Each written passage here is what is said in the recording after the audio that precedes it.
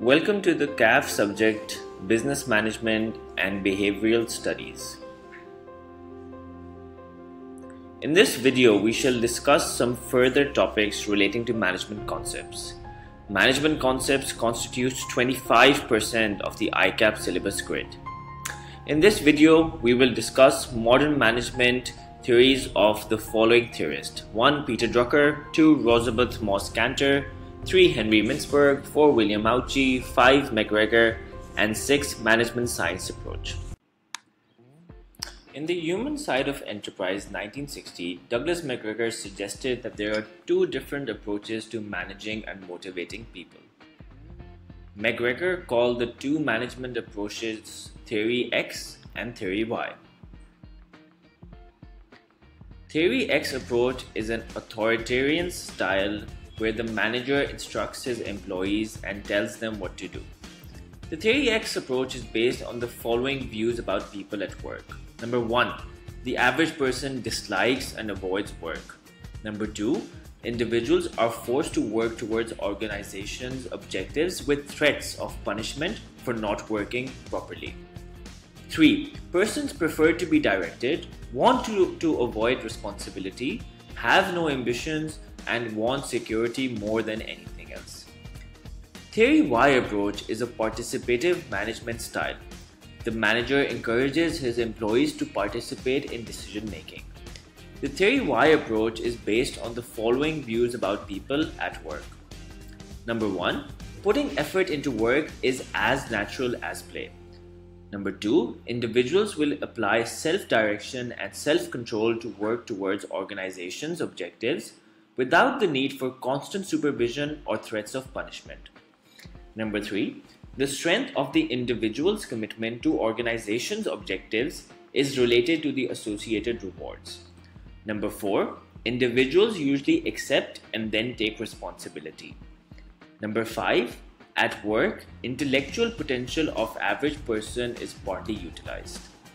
Testing in ICAP exams, Spring 15, Mark 6, question number 3b. Douglas McGregor has presented two different approaches, viz. Theory X and Theory Y, about managing workers in organizational environments. State the salient features of Theory X and Theory Y which must be kept in perspective by managers for achievement of optimal performance levels from workers. Answers suggested by ICAP. You can see that ICAP discusses in Theory X, workers dislike work and avoid it. Workers are threatened with punishment to achieve organizational objectives. Workers prefer to be directed. And workers lack ambition and want security more than anything else. In Theory Y, putting effort into work is as natural as play. Workers apply self-direction and self-control to work. Workers usually accept and then take responsibility.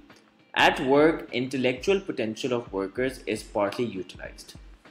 McGregor suggested that a Theory Y approach is not always possible or advisable, as Theory Y is difficult to put into practice in a factory environment.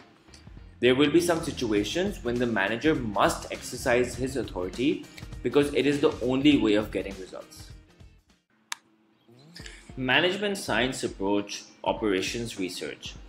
Operations research is a type of decision-making and problem-solving methodology that uses analytical techniques to help ultimately make better decisions.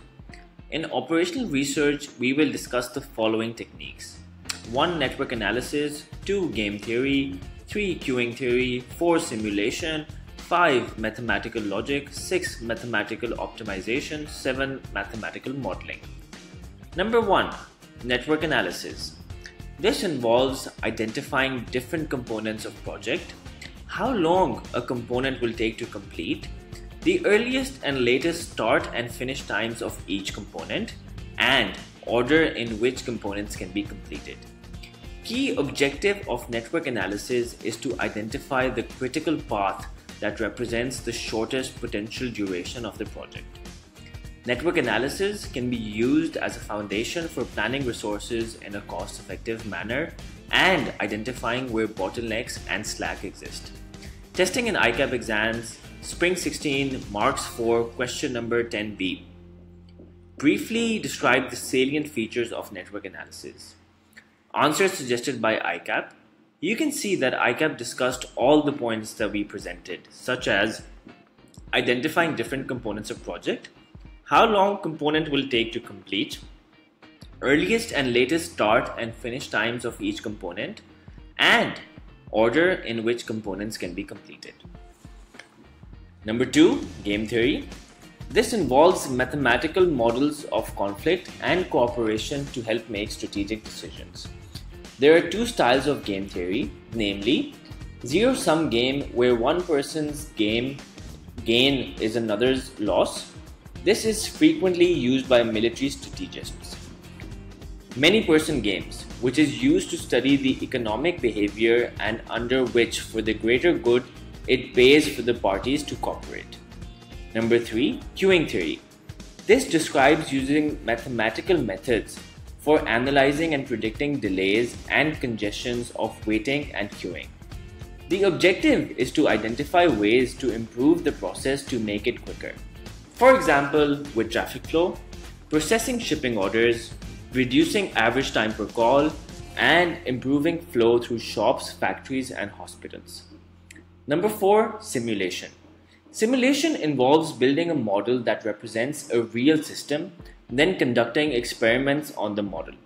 It is now found everywhere, including computer systems, for example, database management and networks, manufacturing, example, material handling, government, for example, traffic control, businesses, for example, cash flow analysis.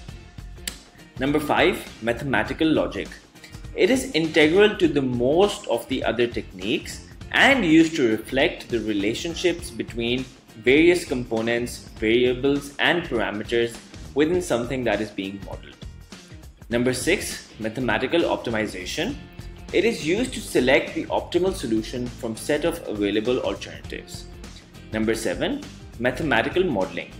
It is a way of describing a system using mathematical concepts and language. Defining a system using mathematical modeling allows the researcher to better understand the content and effect of different components and make predictions about behavior. Operations research in practice. In practice, operations research is used by management to either maximize something, for example, profit, yield, utilization, or performance. Minimize something, for example, loss, cost, or risk. Some other examples are critical path analysis for project planning, routing, for example, for transport or people, supply chain management, scheduling, and determining optimal prices.